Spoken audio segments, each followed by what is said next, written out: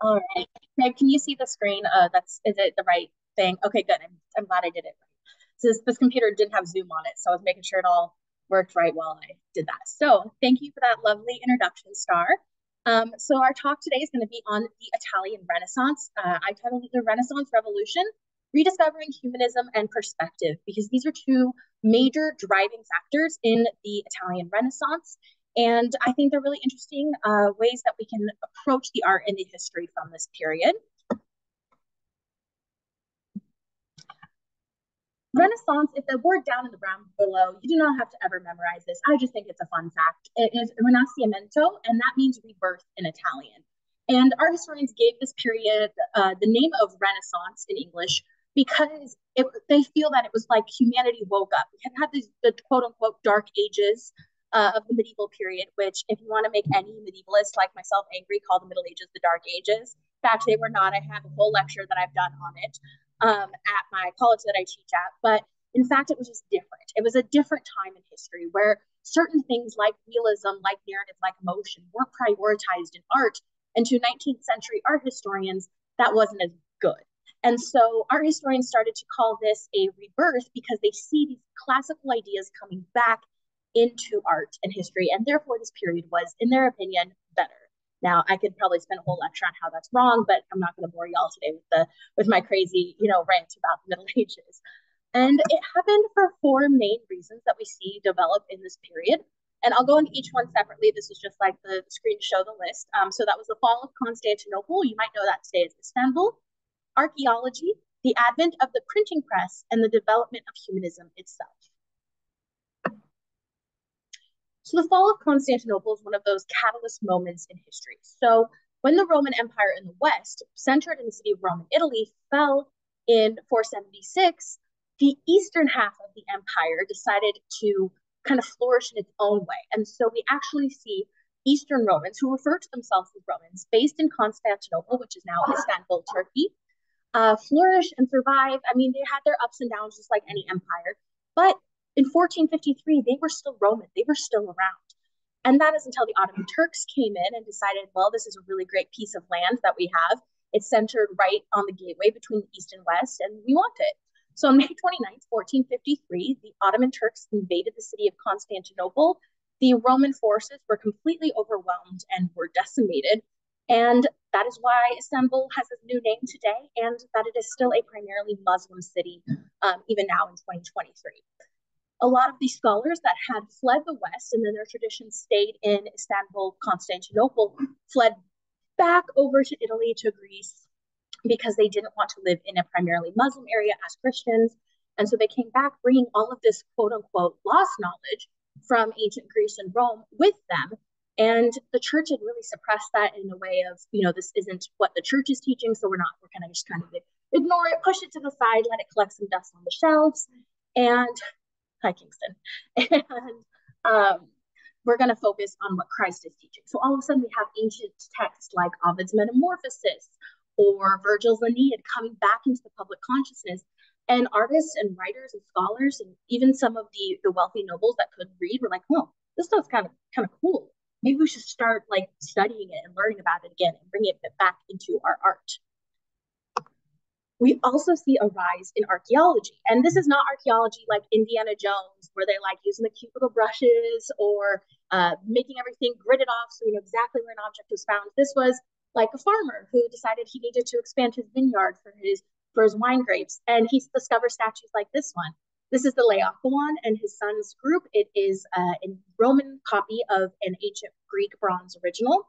It dates right around 300 for the original composition, 300 BCE, 300 years before the birth of Christ. And it was found in this farmer's vineyard, just buried in the dirt. And he realized quite quickly that this is important. This thing is huge. It's probably like 9 feet tall, I think, and about 6-7 feet wide. So it is a big piece of marble. So he called the Pope, who was the ruler at the time, and said, found this giant thing in my yard and it looks kind of important. So can you send someone out? So the Pope sent his good friend, artist Michelangelo, to the vineyard, and they dug it out, and it's now in the Vatican, where it remains to this day. When they saw this art, they went nuts. Artists were so amazed by the contortion and the movement in the body, the raw emotion on the figures' faces. And when you compare it to art that had been popular before this, where things were very flat and two-dimensional, emotion wasn't really captured because those weren't the things that were important to medieval artists. This was a huge shift. And to this day, there are many artists, even in the contemporary world, that cite this as an important work that inspired them. It's a Greek story from the Trojan War. You might have heard of the Trojan horse, kind of a big deal. Laocoon warned the Trojans not to take the Greeks bearing gifts. He's the one that said that. And Athena sent some snakes to devour him and his sons because she was on the Greek side. It's a terrible story, but it's a really cool piece of art. So that applies to a lot of art history. It's a terrible story, but man, is the art good. Next, we have the printing press. This is really important for the development of Western art and culture. It was invented by Johannes Gutenberg of Germany, or what we now would call Germany, in 1436. You have to remember the West had just discovered this. We have evidence of printing presses with very similar technology in China and Korea around the 9th century, so about 500 years before this, but they like to claim they did it first. So what Johannes Gutenberg figured out is a system what we call movable print type, and we actually have printers that still use that up until very recently. My grandfather was a printer for the Everett Herald, and when he first started off in, I think, the mid-60s when he started working there, they were still using this movable print type because they didn't have digital. So you think about it, that's 500-ish years after they started using it actively in Europe, and my grandpa was still doing it. And basically, you just had cast letters from metal cast of every letter in the alphabet, and you could arrange them in sentences, and you would lay it, ink across it, put a piece of paper down, boom, boom. That's the sound it makes, I promise. It's very technical. And you'd have your sentence, and then you'd realign all the sentences, and you'd go down through and make the document. This was so much faster than what people were doing before. Originally, we had monks working in what we call a scriptorium, and this is in a monastery. It's a dedicated room. Think of it like your home office. And the monks would sit there by candlelight and copy every letter in beautiful Latin calligraphy. If you think of like a medieval illuminated manuscript, those took 15, 20 years to make. All of a sudden, you can spend one day and get 50 copies of the same text. How, like, the time span is just amazing. And so you could disseminate all of these ideas, not just like informational pamphlets. There's some that survive of like, hey, we've got an excess of this, we're going to put it on sale, like your coupons in the newspaper today. Martin Luther, who founded the Protestant Reformation, he used this to disseminate his 95 Theses, spreading the idea of Protestantism around. So all of a sudden, it's like we went from snail mail to tweets, right? It takes a while for a letter to get there, but then you have a tweet, you can send that instantaneously and get that across to your friends, to your family, and to your village. And so we have these ideas that are being rediscovered from the Greeks and the Romans, all that classical literature, as well as humanism ideas that are being printed on this paper and sent around Western Europe faster than any ideas really could have been sent before. This is a very long definition of humanism. It's from the Oxford Dictionary, but essentially what it breaks down to is instead of focusing 100% on the divine, right? The medieval period is very religious, right? We're very focused on Christianity. People start to look inwards at themselves. What are humans capable of? What are we as a people capable of? What is our value in society? What can we do to better ourselves and others aside from any religious ideas, right? This is not like, oh, if I do good for my community, I'm going to go to heaven, or I'm going to spend less time in purgatory. Instead, it's I'm doing it for me. I'm doing it for my friends, for my family. And this took Europe by storm. Like all of a sudden, you've had hundreds of years of the church ruling over everything. But then people start to think a little bit about themselves. And it is not in a selfish way. It's in I'm an individual kind of way, and I should be able to kind of come up with how I can impact my own life, the life of my friends, the life of my community, and what can I do while I'm here on earth. It pulls away a little bit from the church in the sense of like, how can I help solve the problems? And I don't necessarily have to turn to God. So it's like the little seeds we start to see being sprinkled of the Protestant Reformation coming from these ideas of humanism. And for example, it led Martin Luther, when one of his 95 Theses was, we don't need a confession, or we don't need priests, because it can be a person and their own relationship with God versus having some kind of intercessor, some kind of middleman. to help us. And so, again, that's based in humanism. And we see this permeate through art in the period we call the Renaissance. Now, I'm just going to talk about the Italian Renaissance today. There is Renaissances up in Northern Europe, or what they call so Germany, parts of France, England. We're just going to stick with Italy. I've only got four, so see if I can do it. There are three periods of the Renaissance: the early, the high, and the late/Mannerist period. I think it's funny that they went with high Renaissance and not middle Renaissance, because high Renaissance just sounds way cooler, I think. So I always make that joke when I'm teaching it. It's like, yeah, they didn't want to say the middle Renaissance. So we're going to start off with the early Renaissance, right? Go chronological. Our historians who came up with this, I always joke, were like not creative, because Quattrocento just means 1400s in Italy, and it primarily took place in the 1400s. Like, they didn't give it a full name. We have several artists. I listed some of them on the screen, of Masaccio, Donatello, Ghiberti, and Fra Angelico. I'm only going to talk about a couple of them today, but they're just some fun names that you can look up. They're really interesting. They're kind of those first people that are taking these ideas of humanism and of ancient Greece and Rome and kind of starting to express it in their art. It's primarily going to be focused in Florence. We see it start in Rome in the High Renaissance, but Florence was really that main hub, because Florence was one of the first city-states in Italy to have a middle class. And it was all thanks to wool. Wool was used to make everything back then. And so we have a lot of wool merchants, that word's backwards, wool merchants living and working in Italy, primarily in Florence, because it was a center for trade. And so the middle class suddenly could afford art. Therefore, we see art develop. The first guy I'm going to talk about has this extremely long name. He is known as Masaccio, which is Maso is sort like the end of Thomas in English, and it basically means clumsy Thomas. So I feel kind of bad for him that that's the name he's known by for all of history. It's clumsy Thomas. I mean, it's better. Like, Charlemagne's dad was Pepin the Fat, so it really could be a lot worse. But clumsy Thomas is not high on my list of cool historical nicknames. He died very young in the plague, which is a super bummer, because he was one of the first to use a couple of different techniques that we see pop up in Florence. So I wish we could see what he would have done had he lived longer. But unfortunately, the plague is still a thing, so it got him. This is his most famous work. It's called The Holy Trinity, and it was painted for the Church of Santa Maria Novella. You can actually walk into this church and see it today. Now, they have like little ropes off, so you can't get super close to it, but it's still on the wall there. It's a fresco painting. He painted it right before he died. This is a very layered, impactful, like multiple meaning work. Art historians like go gaga over it, because there's so many different things that he does.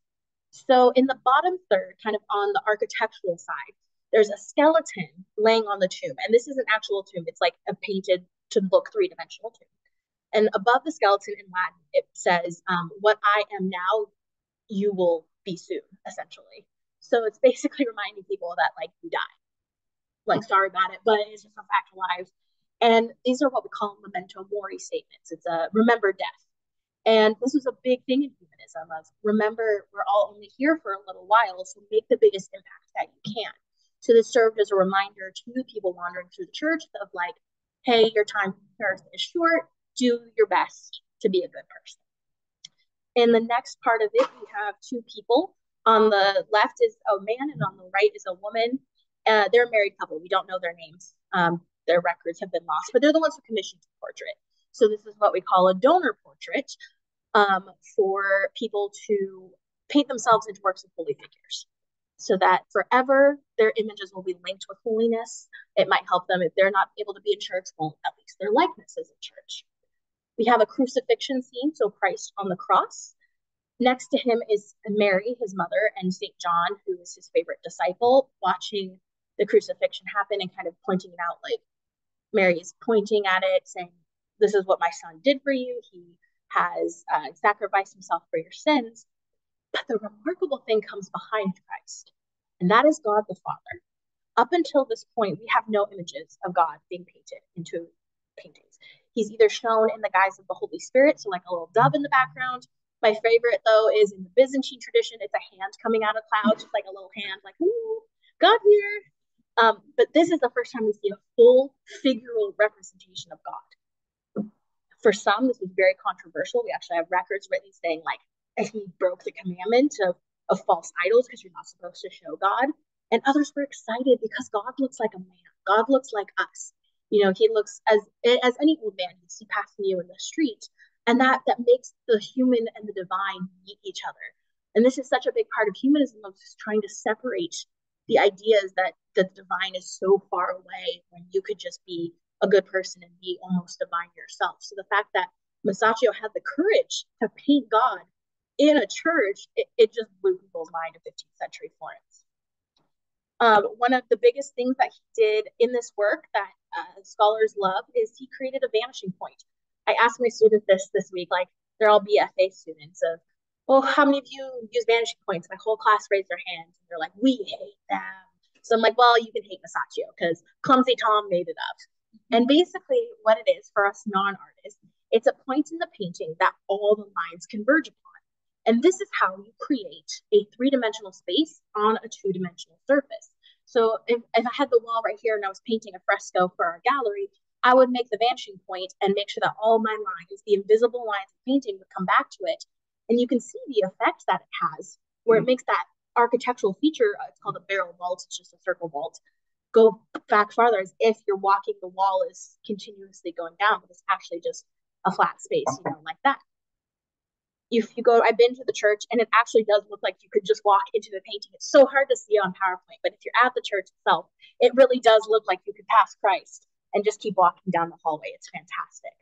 I wanted to compare it to a crucifixion scene from the Middle Ages, from the early Christian era, where there is a little bit of an attempt at three-dimensionality, right? We've got the hill of Golgotha in the background, but everybody's really flat, right? There's no dimensional surfaces. The sun and the moon are at the top, and that was a representation of God watching over the crucifixion scene. Again, we don't have God as human. And so things have come a long way in 900 years of just showing how the scene of the crucifixion was depicted. I love this work. I'm obsessed with it.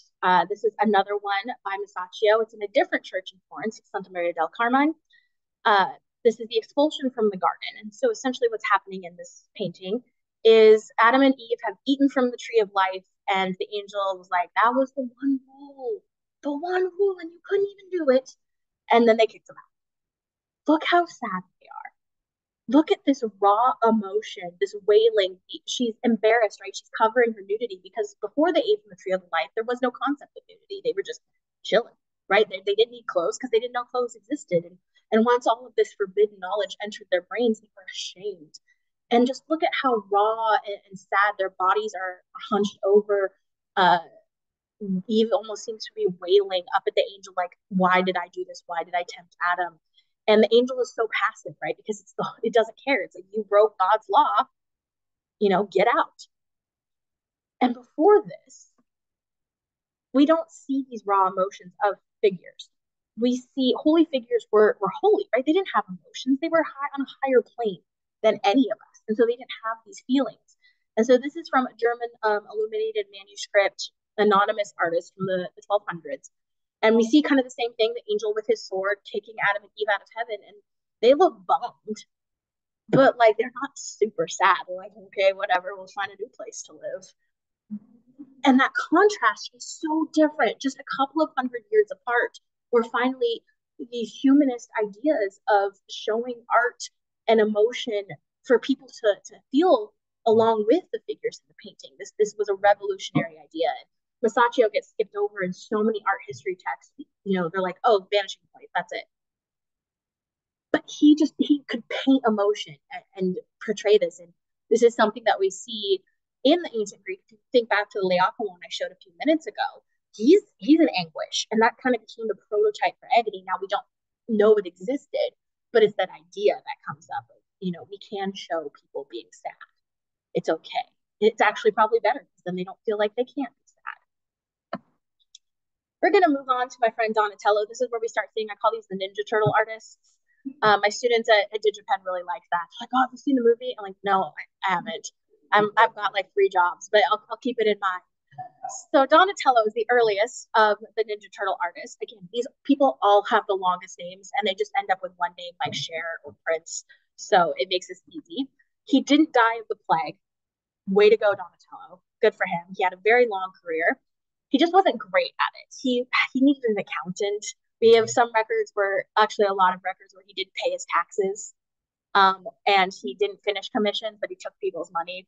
So he wasn't a great person in the business sense, but he was really good at art. So I don't know. Take with that what you will. So Donatello sculpted this. This is the David, David of Goliath, king of Israel. It was commissioned by his buddies, the Medici family. They saw Donatello's work, and as the wealthiest ruling family in Florence, they wanted him on their payroll. So this was sculpted for his for their gardens. It's actually, they have a replica out in the garden of the palace today. The real one's inside a museum. Obviously, it's much safer.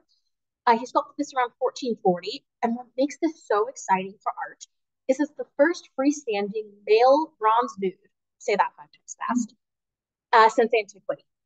So this is the first time in over 1,000 years that we have a bronze sculpture of a nude figure.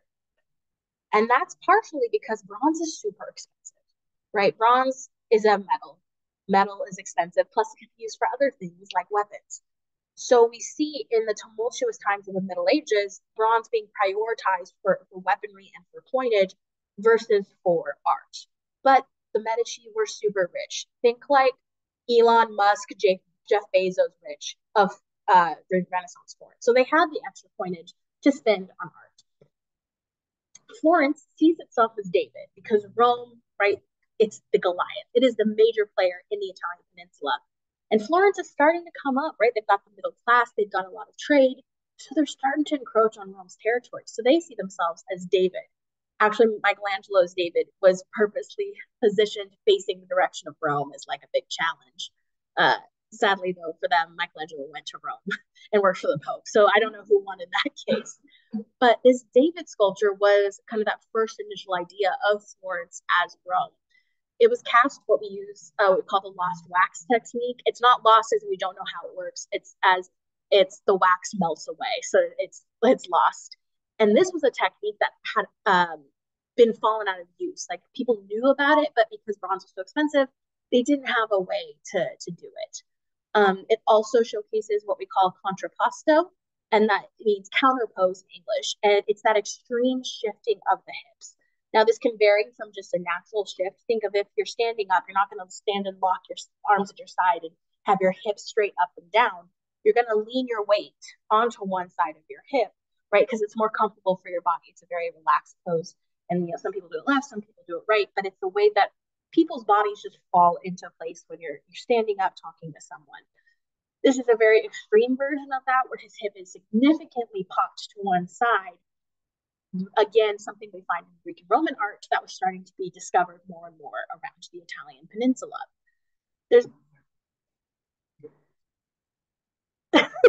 There has been a lot of commentary on the femininity of this David.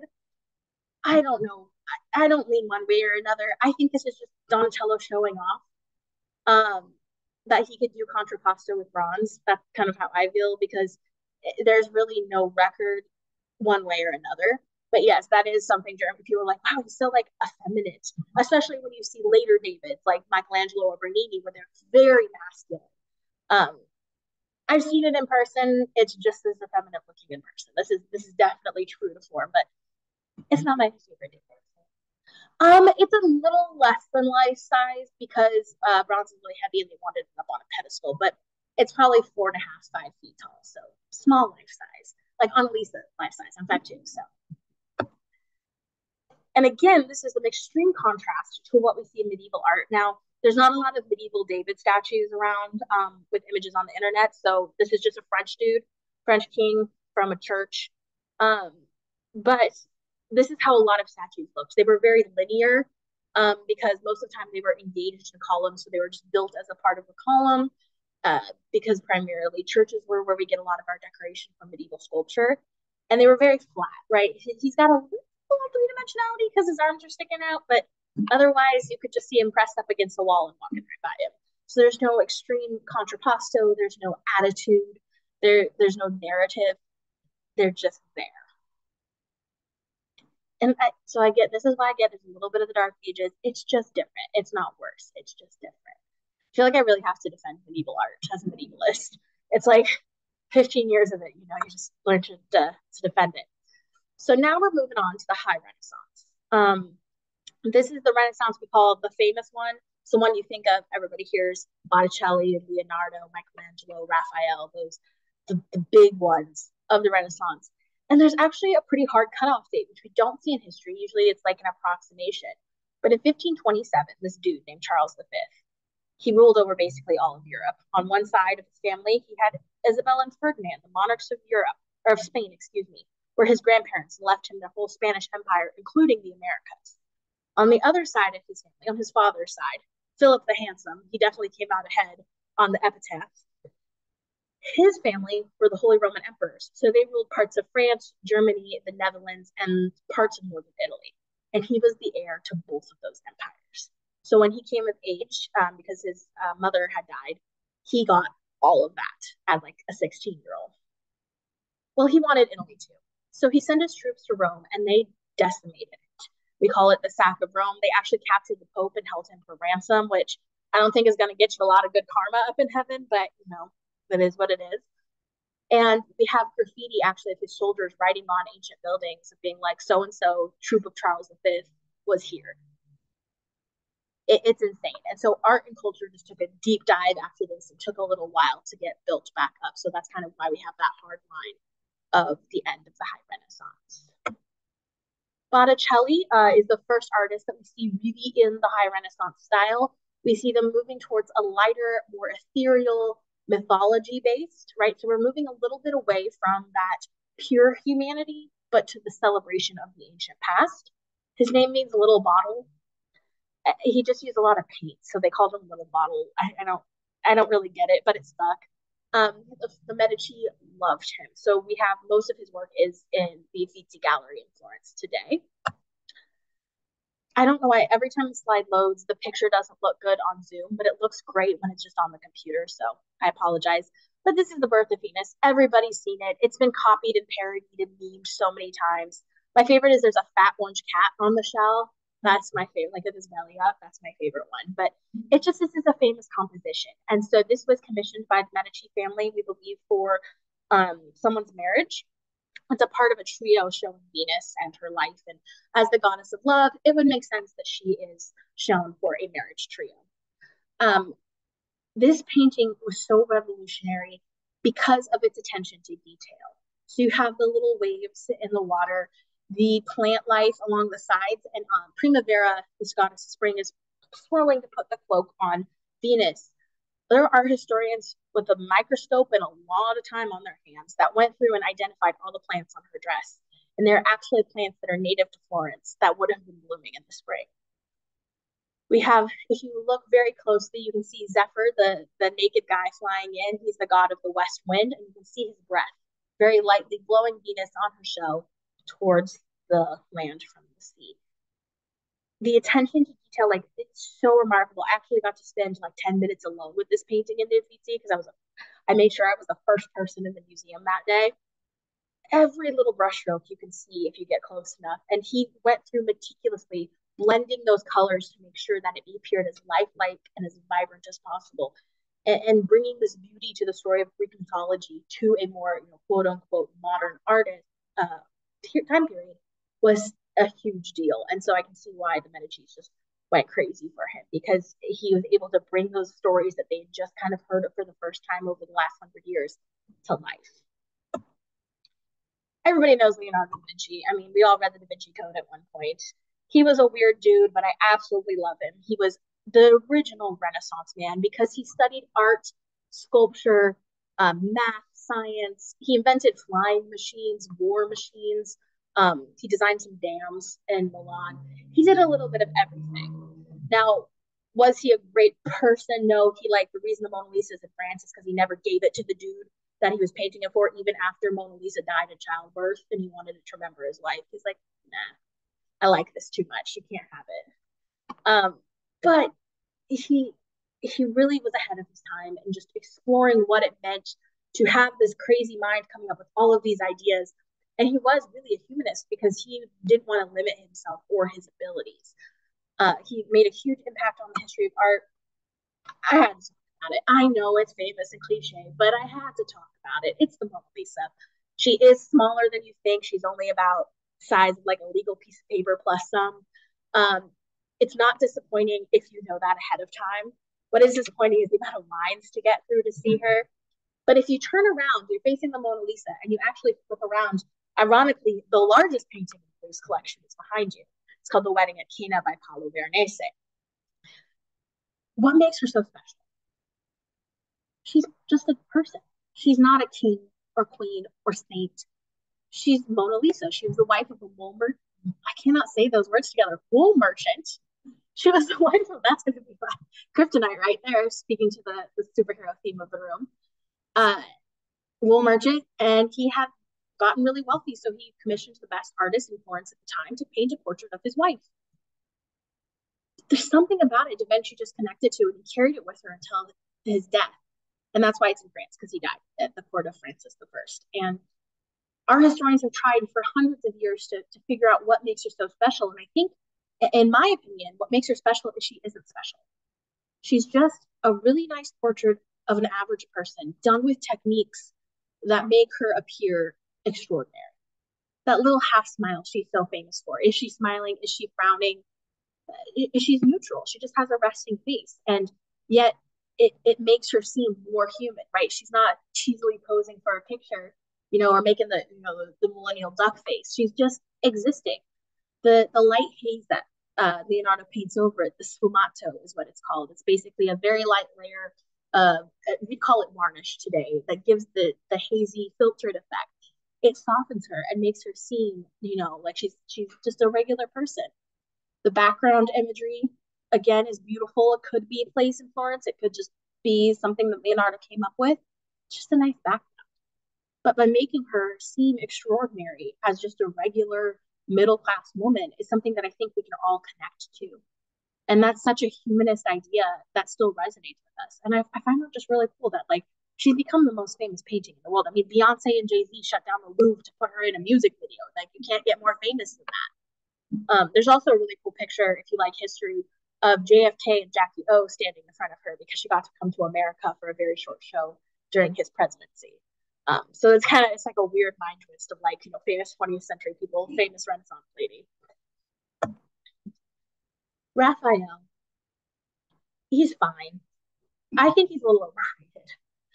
He's really good at painting. I will give him that, but it's not as like breathtaking to me as Botticelli or Michelangelo or Leonardo. He died on his birthday. That's a bummer. He went on a crazy like party through Rome the night before his birthday, and then he died the next day. So that was a big bummer. But he is one of the few artists we see based in Rome during the Renaissance. The Pope was obsessed with him. They were best friends. He's actually buried in the most important ancient church, the Pantheon. And he was kind of the golden boy of the Renaissance, right? Everybody wanted to be him. Everybody wanted to be with him. They wanted to work by Raphael. He painted a whole bunch in his short life, but it's fine. The best one, though, is the School of Athens. Now, I love teaching this painting because it is essentially, if you got every great pagan thinker in the room at one time, that's what this painting is. But it's in what was the Pope's bedroom. Should the Pope have had a lot of pagans in the bedroom wall? I'm going to go with no, but this Pope, Julius II, was not a great man. Like, he should not have been Pope on a spiritual level, but he was pretty cool, like, in general, just not in a Catholic way. So essentially what this work is Raphael painted all of the great ancient thinkers, some of which were known for a long time, like Plato and Aristotle, who are the two guys in the center, and some which were just rediscovered with this influx of knowledge from the East, like Euclid and Bramante, not Bronte, I forgot his name, but it starts with a B. In an ancient Roman temple, you can see he took that idea of a vanishing point from Masaccio. You see the ancient Roman building going back into space to make the bedroom look larger. But yeah, it's like every great inspirational thinker from before the time of Christ is on this wall. Fun fact, he painted his fellow Renaissance artist in it. So Plato, who's in the center pointing up, that's Leonardo da Vinci. The grumpy guy in the front, just like leaning like this, that's Michelangelo, because he's Euclid, the geometry, the guy who basically invented geometry, aka the bane of my existence in middle school. And because Michelangelo was doing the architecture for St. Peter's at this time. And so Raphael painted himself. He's in the very far right-hand corner next to the column. He painted one of the kings. I can't remember which one is Alexander the Great. Like a little toned down, like a little bit of brown nosing there. But he painted people from real life as pagans, and that was like, if there's anybody else but the Pope who was the ruler, he would have been like, oh, buddy, you're gonna get like executed. But the Pope, so it was fine. Again, you can see he's very talented. Like I'm not trying to like bash on him too much. I just think it's not as good. Like it doesn't have as much emotion. It's very stoic compared to other art. And I like art that I can feel, that makes me feel some kind of emotion, some kind of spiritual connection to the piece. Michelangelo, it is his real name. It is not a nickname. It's just his first name. He spans the gap between the High Renaissance and the Late Renaissance. So that's why I'm kind of putting him in the middle there, because he had such a long career. Now, he first and foremost considered himself a sculptor. He hated painting, which is hilarious because he did the whole Sistine Chapel, and it's beautiful and very well done, but he was like not happy about it. You know, he got paid a ton, so I don't know if he complained too much. But he considered himself a sculptor, just like our friend Botticelli and Donatello. He was discovered by the Medici family, so he spent his early years there. If you actually look at this portrait painted by one of his friends, his nose is crooked. He got in a fight with another painter, and it like broke his nose. There's like a whole story about them getting arrested for assault, like police records that have survived to this day, and that's why he's shown as like really grumpy all the time because he just had a bad attitude. But he was a great artist, so I guess we can excuse that. This was the first work that he did. He was very young. He was in his early 20s. It's called the Pietà. He's actually sculpted it for the papacy in Rome. So this is his first major commission outside of Florence. This is the piece of artwork that made me want to be an art historian. I was 15. I saw it in Mr. Talley's AP Art History class at Lake Stevens High School. And this is the work I saw that said, this is what I'm going to do for the rest of my life. And here I am. So this is the Virgin Mary, who is holding the body of Christ after the crucifixion of her son. And to me, what makes this so mind-blowing is this was a piece of rock. How did he get it to be so perfect, right? He was so well-versed in all of the techniques it took to create 3 dimensions. I mean, look at Christ's body. It's so languid, right? He's dead, but he's beautiful, right? He's not a gross dead body. He's not like CSI crucifixion. He's just draped gently over, and it's so sad and it's so peaceful at the same time. And Mary is sculpted as a very young woman. And this was to show her spiritual youth, right? She wasn't actually young, but she was spiritually young and beautiful. And you can feel her pain underneath of the sad smile. Like she's holding the body of her son. Whether or not he was the son of God doesn't matter in this moment. It was her child, and he's gone. And so just that you can almost feel as if he's figured she's going to stand up any minute to go carry him to the tomb. And the rich folds and the deep 3-dimensionality, it's just so remarkable. Unfortunately, you can't see it very well today. It's under like a ton of bulletproof glass because in the 70s, some man attacked it with a hammer and broke her nose off. Don't worry, it's fine. Like the Vatican has some of the best art restorers in the world. They put the nose back on, and you can barely tell unless you're like right up against it. But it's behind a lot of glass, so it's very hard to see to this day. So it is beautiful though. Like I've seen it a few times when I was in Italy for studying abroad, and I would like cry every time because it's just so crazy that he touched this. I'm looking at it. I get very emotional with art. You can ask my boyfriend. I've cried watching art on TV before. So Michelangelo, like I said, kind of bridges that gap between the late Renaissance and the High Renaissance. So this kind of starts in other areas of Rome, outside of Rome, excuse me, and then moves until we get to the Baroque period. We're going to talk about Michelangelo again, Titian, and Parmigiano. I call him Parmesan because when you're teaching this and you're like trying to get your information in an hour, I stumble over the name. What we see characterized specifically during Mannerist period is what we call the S curve. And for some reason, we don't really know why. Any human body that was shaped like the letter S, artists went crazy for. They just thought it was the peak of culture and the peak of composition. So we're going to see that pop up a lot in art. We're going to have a continuation of mythology and humanism, but we're starting to show emotion and other things in the extreme. And you'll see this if you come to the next lecture next month on Baroque, you'll see how this transitions into the Baroque period. So since I said Michelangelo was a sculptor, I'm not going to show the Sistine Chapel. I'm trying to be respectful. The man said he was a sculptor. I'll show you a sculpture.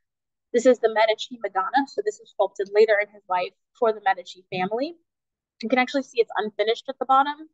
He got bored towards the end of his life and moved to project. So her legs and the base aren't quite finished.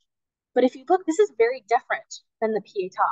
Here we have this serene, peaceful moment, even though it's, a very sad moment. It's very peaceful. And here, it's almost like it could be any mother and child. I mean, how many squirming toddlers they don't want to sit still. I remember when my little sister was a toddler, she just ran around like a terror sometimes. That's what baby Jesus is doing. Right here, he's a human baby. He's not the son of God. He's a baby who doesn't want to sit on his mom's lap anymore. And Mary is frustrated, right? She's holding him, trying to sit your butt down, trying to hold him together. And yet it's a little bit chaotic. And we have that S-curve composition. So we see that Michelangelo is showing more of the human side of these divine figures. And I think it's just really funny. I just like when babies actually look like babies in art. If you looked at any medieval art, Jesus looks like a 40-year-old man when he's supposed to be a baby. So the fact that we're getting an infant is pretty exciting. Michelangelo, he did a lot more painting and architecture in his later life. And so sculpture from this period is a little bit more rare. Another famous one from this time period is of Moses. There's a mistranslation of the Bible for hundreds of years that instead of rays of light coming from Moses' head coming down from the mountain with the 10 Commandments, he had horns. So Michelangelo's Moses has little horns coming out of his hair. It's pretty funny. I love it. Titian, for me, is kind of like Masaccio. He is so underrated in the history of the Renaissance.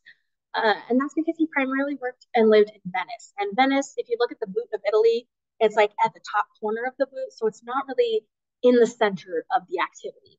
And in Venice, there's much more emphasis on color. Whereas in Rome and Florence, it's on design. So you'll often see, if you look at books about the Renaissance, the disegno versus colore. And that just means design versus color. And it was these two camps of artists who were just debating on whether or not, what was better. So Titian definitely was in the color camp, but he knew how to design. This wasn't him ignoring design and composition. He liked color a lot. And he traveled away from Venice for a while, lived in Spain, came home to Venice. So he has a very rich artistic catalog. This is one of my favorites. It actually came to Seattle in 2019, and I almost peed my pants with excitement because we don't have any Titians in Seattle, so it was pretty exciting. It's called Danae, and it is a Greek myth. Basically, Zeus has a lot of kids that aren't with his wife, and this is one of those stories. And basically, Danae was locked in a tower by her father because there was a prophecy that any children of hers would usurp his throne. And he was like, but if I lock her in a tower, she can't have kids. No, that just meant Zeus was going to come in as a rain cloud. And she got a kid. I'll leave that to your interpretation. She got pregnant. And so this is the moment Zeus visiting her. And what makes this so famous for our historians is the reclining female nude. We don't have a lot of nudity in the Middle Ages. I really can't think of much other than the occasional Adam and Eve or Christ on the cross where he's just wearing the small loincloth. But otherwise, anyone really was shown clothed. Then we move into the early Renaissance, and we just see sculptures of men in the nude or paintings of men in the nude, unless it's Adam and Eve. So the fact that by now, the mid-1500s, we have a full reclining female nude, that was mind-boggling. I guess it probably would have gone viral if that was a thing, just because it was so different for artists to do at the time. And the fact that she wasn't any kind of holy figure where that would work into her story somehow, like Eve, made it even more.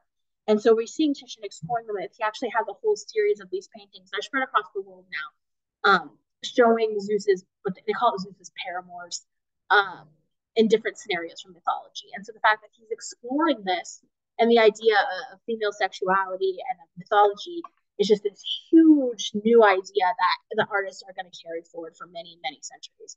This was one of the works that inspired Manet and his Olympia painting much later down in the Impressionist period. And finally, we have Parmigiano. He had a very, very long name as well. This was just a nickname. Everybody has a nickname. This is a self-portrait as if he's painted himself inside of a mirror, very Alice in Wonderland. This was all the rage back then. We have a lot of artists doing that. I just think it's fun. He also died of the plague. Bummer.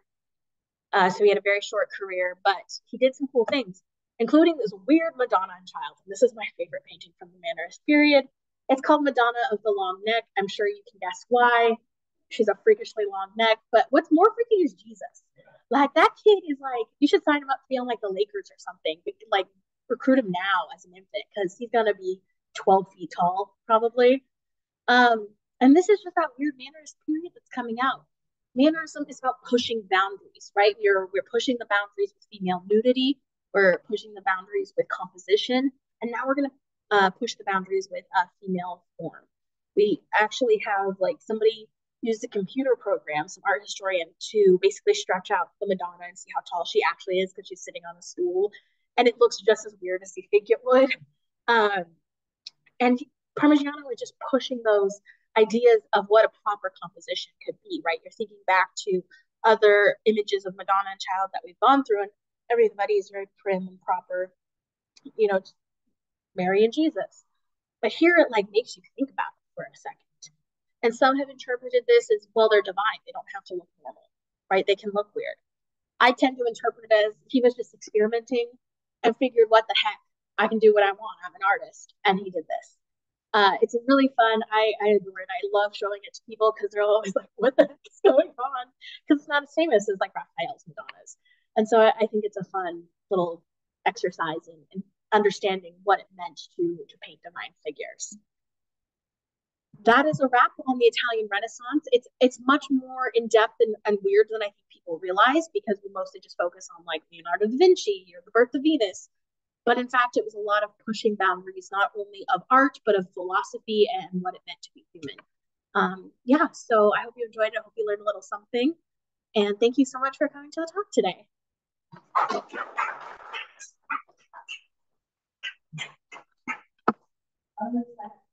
Yeah. So they're not in close proximity, but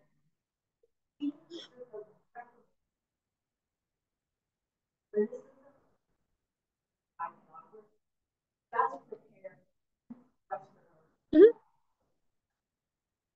To appreciate representation of mm-hmm.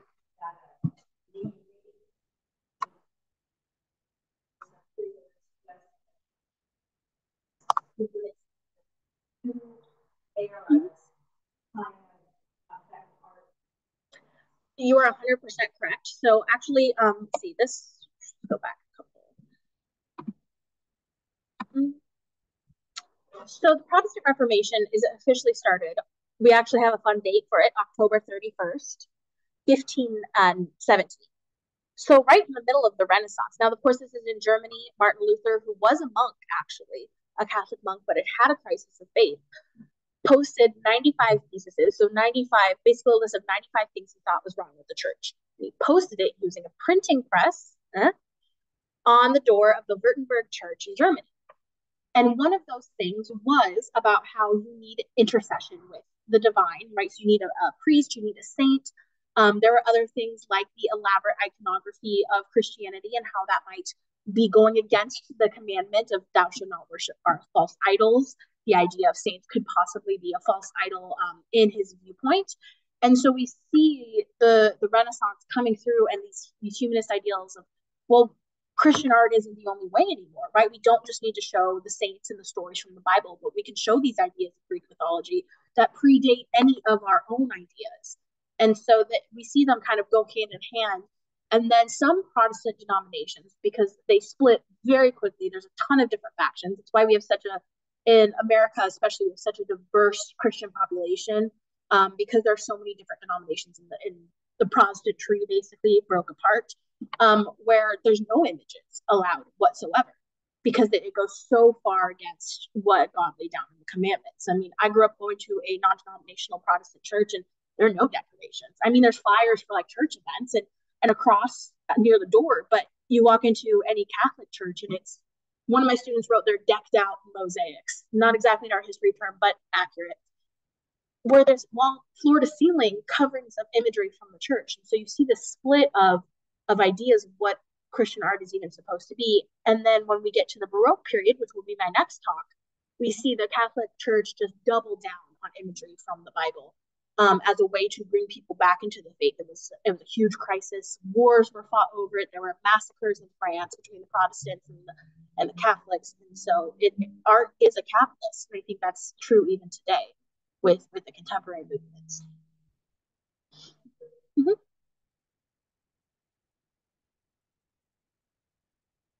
Any more questions? How big is the Pietà? She's about 9 feet across, 8 to 9 feet across, and probably about 6 feet tall. She's pretty big. Yeah, and it's one piece of marble that was quarried. Yeah, it's huge. Yeah, his David is about 15, 16 feet tall. It's really crazy. You can see people. There's when they did the last cleaning, they hired a professional photographer to photograph the restores, and she's working on his head, and she looks like this big compared to his head. It's trippy. And they like built bricks around it in World War II because it was too heavy to move. But they were worried about it being bombed by, either the Nazis or the Allies. So they built like a beehive shaped brick structure to hold it together, and it worked. Mm-hmm. There's pictures of that too. Find anything on the internet.